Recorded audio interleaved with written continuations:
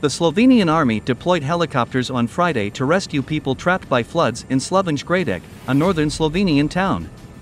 Torrential rains, which authorities described as biblical, have hit northern and western Slovenia, disrupting traffic, causing blackouts, and leading to evacuations.